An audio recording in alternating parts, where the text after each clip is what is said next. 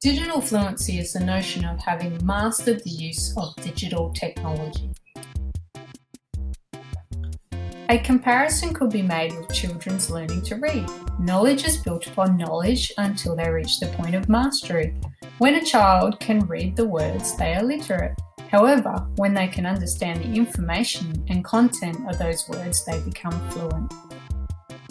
Likewise, with digital technology, when a child builds knowledge over time and understands the when and why of technology in achieving a goal, they would be considered digitally fluent. Due to the rapid rate of technology advancement, perhaps a person is never truly digitally fluent, but on a continuum of lifelong learning towards fluency. Digital fluency is key to success in the 21st century as reading and writing have been throughout history.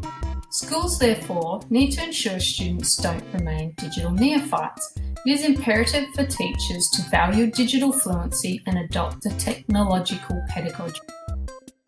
Perhaps a challenge for digital immigrant teachers who need to pursue training.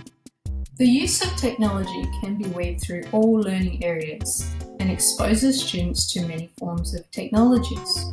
While a variety of exposure is important, it does not equate to fluency. How proposes this framework: creative activity, experimental activity, and purposeful activity with technology. This model allows teachers to scaffold students' learning and ensure they have an understanding of the skills required for an outcome.